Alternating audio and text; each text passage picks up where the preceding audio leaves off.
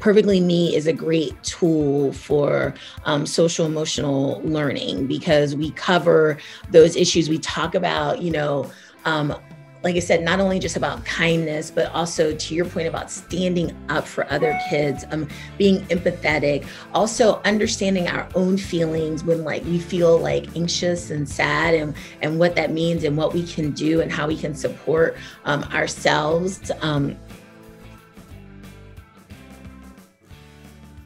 Welcome, Raquel. I'm so excited that you're here because when I stumbled onto your webpage, I was in love and I really want people to know who you are and what it is that you're doing. So welcome. Can you tell us a little bit about who you are and what you do? Sure. Well, first of all, thank you so much for inviting me. Hello, everyone. So I'm Raquel Whiting Gilmer. I actually am a native Baltimorean. I grew up in Baltimore County, and I went to Roland Park Country School and was the daughter of a single mom. My mom worked super hard, worked 3 jobs to help provide for our family. And I think that that's where I got my work ethic from my mom. One of the things that I really loved about my mom is that she taught me not only to work hard, but that no matter how little we have, we always have something to give. And so it really led to me having a mission-driven focus in my life. So one of my big mottos in the world is I want to do well for my family and I want to do good in the world. And I was able to combine those passions with Perfectly Me. But I have such a passion for our region, such a passion for our community and our children in our community. And I think that's because of, growing up here, my mom was a teacher. So I always had a focus around education and how important it is to support young people in their education. And I now, as an adult, I'm the wife of an awesome husband. My husband, Michael, is an electrician, and he's amazing. And I have a 6-year-old son named Mikey. I like to tell people that I am what they call like an old mom. I had my son at 42. So when I went to kindergarten, if you heard that, that's him upstairs playing because he's off for today. But when I went to kindergarten, when I dropped him off at kindergarten, I'm like the old lady at the club because I'm so much older than other people. But I felt very fortunate and blessed to have my son. It took my husband and I a very long time to have a child. 5 years of trying, and then we were very blessed with him. So I take being his mommy very seriously because I feel like it's such an honor. Oh, that's so beautiful. And congratulations. I've heard that it's so stressful and just exhausting to try and try and try. And here you are, you're a mommy of this beautiful 6-year-old, and you're doing something amazing for the world. And I'm pretty sure that has a lot to do, right, with him and how you present yourself to the world. So you have what's called Perfectly Me. Can you tell us a little bit about what it is? Sure. So Perfectly Me, we're a company that provides content and programming to help kids become their best superhero self. We think every kid is a superhero out here in the world, but maybe they just don't have all the tools to bring that superhero out. And when we say superhero at Perfectly Me, we're talking about being a superhero by being kind and compassionate, being courageous, being explorative about the world, being inquisitive, being fearless, and just being awesome. I started Perfectly Me back in 2007, and really the road to that came from, and it's funny, I like to joke that I have a son now, but when I first started Perfectly Me, I knew I was going to have a daughter. This is before I even met my husband. I was like, I'm going to have a daughter, and her name's Hannah. And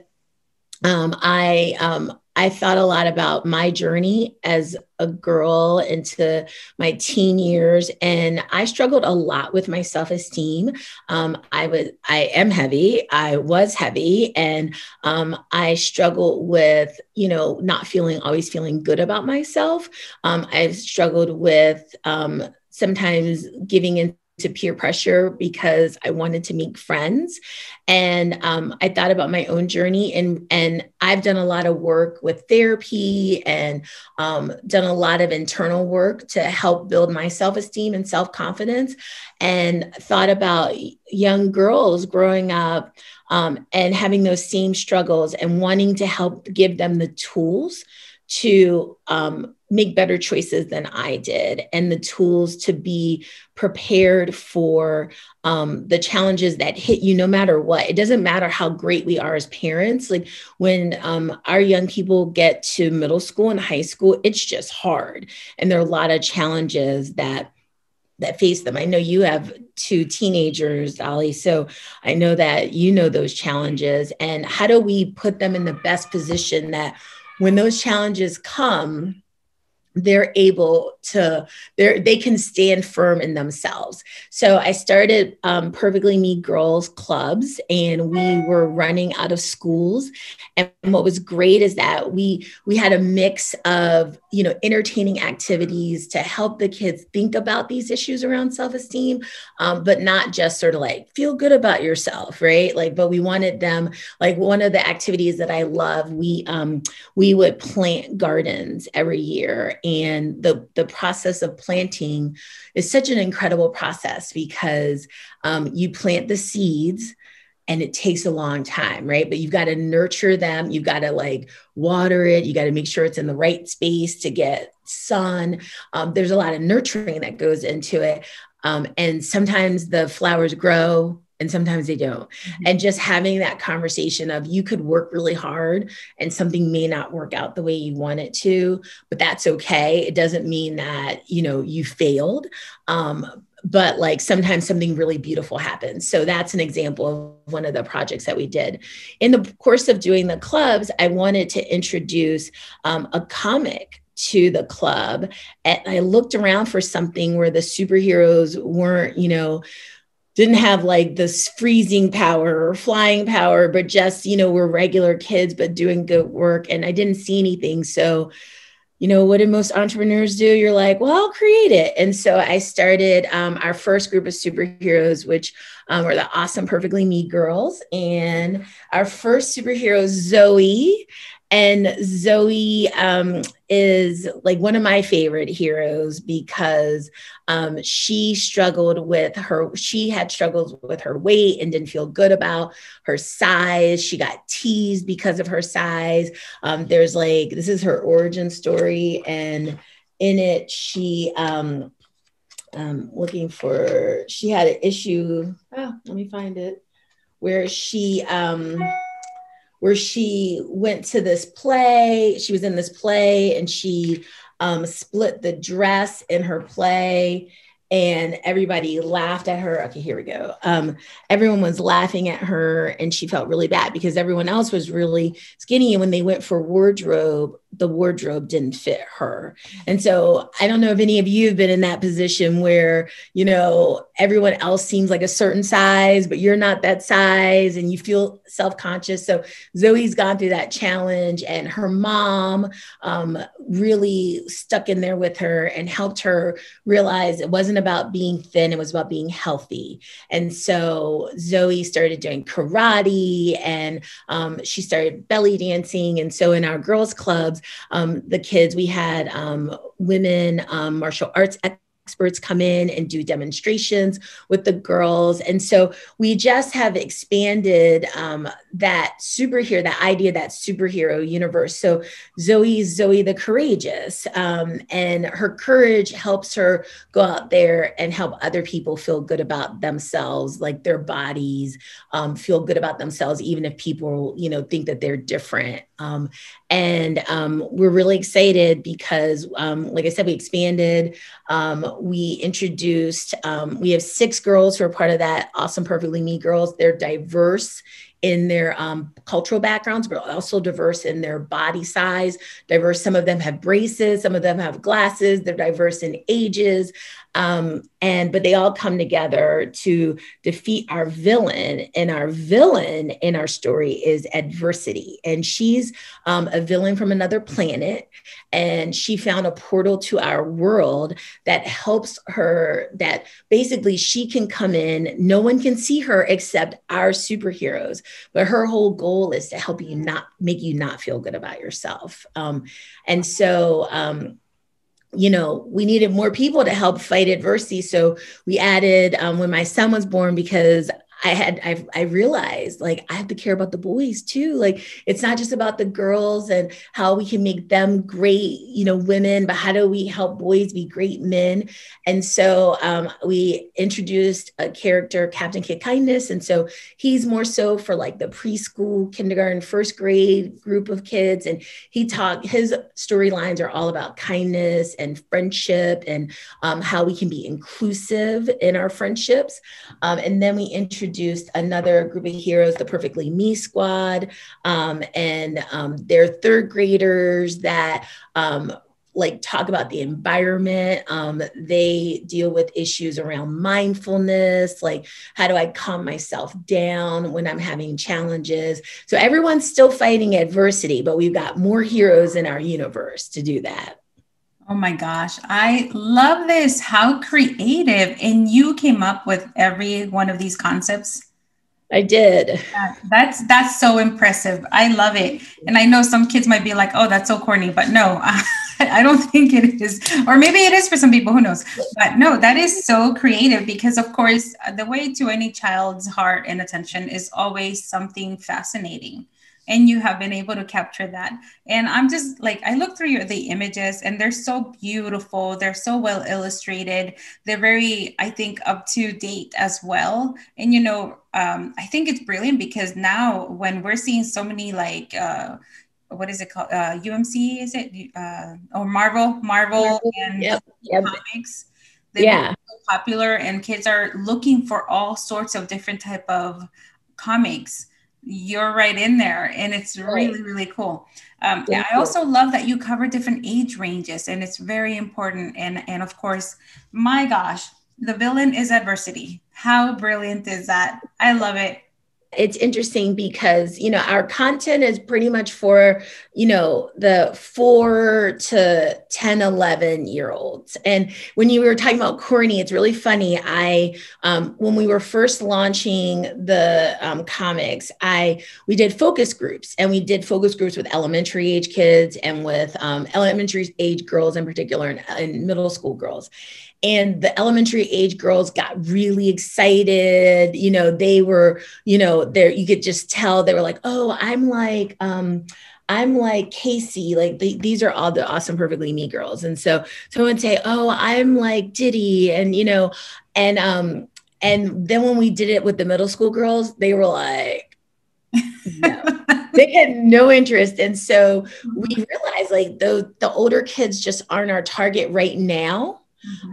But our goal is if we can work with those younger students before they get to middle school, that middle school will be a different experience for them. Yes. Oh, I'm so glad you mentioned this because that's one of the things I tell parents, especially when I'm being challenged about why should I teach children about bullying in elementary school? It's interesting. A couple of summers ago, we partnered with the Girl Scouts of Central Maryland, and we provided our comics for their camp program. And I had an opportunity to go visit the camp one day, and this little girl, she had just finished kindergarten, and she came up to me and she was like, oh my goodness, because the head counselor was like, she created Zoe the Courageous. And she was like, oh my goodness, and so excited to meet me. And I said, well, I'm really glad you like Zoe the Courageous. And she said, like isn't strong enough. I love Zoe.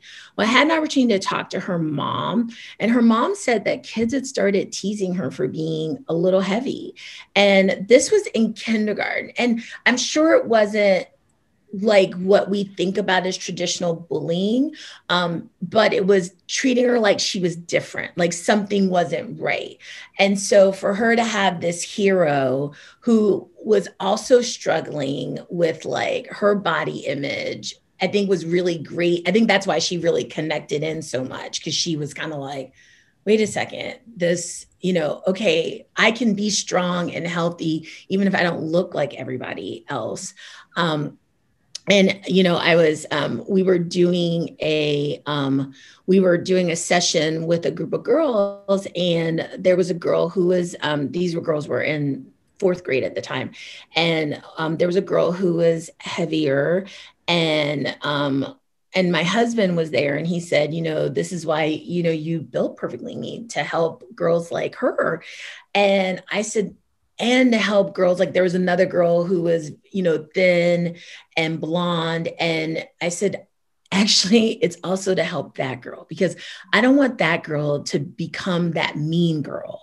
And like when you talked about empathy, it made me think about that moment where I was like, it's not just about teaching people who may feel a little different to have confidence and love themselves, but it's also to help the kids who maybe are the popular kids, so that they can be better people, so they can be the people who bring them in. So like with my son, we tell him, he's 6, and we've been talking to him since he was 3 about kindness and about how important it is for, if there's a kid who's not being included, you bring them in. Because he's like a very cute, popular, athletic little boy. And we're like, you have a responsibility. Like you are responsible. And what I loved, he went to a really inclusive preschool. So there were kids in his class with Down syndrome and autism. And one of the girls in his class who was severely autistic and did not, and had a one-on-one aide, her aide was like, Mikey is so good with her, and that just warmed my heart that, he's taking those lessons that we're talking about at home and he's bringing them out there in the world. And when I got his first report card for kindergarten, and it said, Mikey is kind and he's compassionate and he's inclusive with his friends, I didn't need to read anything else. So like, we've incorporated the lessons imperfectly me in raising our own son. And so I can say with intentionality, it can work. Yeah, definitely. And I think that any parent can be successful in this area if they do implement this in small ways on a daily basis, right? It's also about how you speak to a child and how you interact and how they see you interacting with other people. There's so many ways, but of course, to make sure that we attract that their attention and don't seem like we're always preaching to them. This is the perfect tool because it is something for entertainment while also teaching them such valuable core basic lessons that should be taught in every household and at every school. So tell me a little bit about any other events that you have coming up. Sure. Well, we're excited. So as I shared, we've done girls clubs for years, and we're excited to, and we've also partnered with, like I said, the Girl Scouts with their camp program. We are really excited. This is our first year of superhero camp. Woo! So we are piloting superhero camp. Our goal is that our motto is that every superhero needs to be trained. My husband jokes that when he watches the Avenger movies, he's like, why didn't they give Spider-Man more training? So we know superheroes need to be trained. And so at our superhero camp, we trained in the super values of, kindness, compassion, discovery, fearlessness, courage. So lots of activities like martial arts, arts and crafts, yoga and mindfulness, nature walks, obstacle courses. And this is our first summer. We're doing 2 weeks in partnership with Roland Park Country School. So we're a specialty camp of the RPCS summer camp program. And if there are any of the amazing viewers of DaliTalks, you can use the promo code PM 2021 if you're interested in getting a discount on camp, if you're interested in camp. But we're hoping that our pilots go well this summer, and then next summer we will launch a full-blown summer camp. Oh my gosh, that's so exciting. I really don't see how it could go wrong. And I wish my kids were that age group. So I but you mentioned, I want to backtrack a little bit because I realized you mentioned the girls' clubs. So how does that work? Is that at schools or is that at a center? So at schools. And so if anyone is interested in bringing Perfectly Me girls to your school community, our website, perfectlyme.com, we have lots of information about our clubs. We also now have Perfectly Me squad clubs that are co-ed clubs in addition to our girls clubs. So really what's great is if a school community is interested, this can take place after school or even during the school day if the school is interested. This is a big piece of, people talk about SEL all the time right now, social emotional learning. And people have realized that school's not just about learning, the 3 R's, right? It's also about how do we socialize our kids to help them be great people in the world. And those social skills are so important. And Perfectly Me is a great tool for social emotional learning because we cover those issues. We talk about, like I said, not only just about kindness, but also to your point about standing up for other kids, being empathetic, also understanding our own feelings when we feel anxious and sad and what that means and what we can do and how we can support ourselves. So we have a team of people who help, including, psychologists who help review our content. Writers, you mentioned the illustrations. I have to say, our illustrator, Joey Ignacio, is absolutely amazing. She's been with us for 6 years now. We could not do this work without her. We're so grateful for her. And we have a bunch of moms on our team that are helping us think through some of the challenges that their kids have experienced. So April Dodge is one of our great team members who helps with our content development, and Amanda Lovely. So we've got a great team of folks that are really committed to just wanting something different, wanting you see when you read stories about kids hurting themselves because of being bullied, when you read stories about just the unkind acts. And I think we can do something about that. We can turn the tide on that. But once again, it's going to take intentionality and us all coming together. So Perfectly Me is a tool for parents and tool for schools. And we know that you as parents are doing the hard work every day, that you're the ones engaging, talking to your kids, really encouraging them to be great people. And we just want to be your partner with that. So our content, our media, and our programs, whether it's camps or clubs, all about helping to do the work that you're already doing and doing such a great job with. Yeah. Oh my gosh. This is beautiful. I love it when something comes from the heart. You can really tell, not only because you're passionate about it, but because everything that you've created is very intentional. It is beautiful, and it's working because you're going to schools and schools are calling you. And so, yeah, it's beautiful. I love it. And there's so much opportunity. So you have the clubs, you have the comic books, you have the summer camps. And then I see also that you have lessons and activities available for parents to use or teachers on your website. Yeah. So full of information. So there's no reason really to not be able to teach children about being kind and building up that self-confidence. I really appreciate you coming onto the show and sharing about Perfectly Me. It's beautiful. I'm a huge fan of it. I mean, you brought out the little girl in me and I appreciate you for that. So. Well, and I appreciate you, and I appreciate what you're doing in the community and getting out information for parents. As a parent, I know I'm always searching for good information, good tools. So I appreciate what you're doing and how you're trying to get that out. So I want to offer, in addition to the camp promo code, if any of your viewers are interested, go to the Perfectly Me website and are interested in any comics or t-shirts, that, you know, I'm going to have a special promo code of DT 2021. And that will be available to use until the end of May. And it will get you 10% off. Great. Thank you so much. I really appreciate it. Do you have any last comments or pieces of advice for parents? So I think that the main thing I would say is that your kid is a superhero.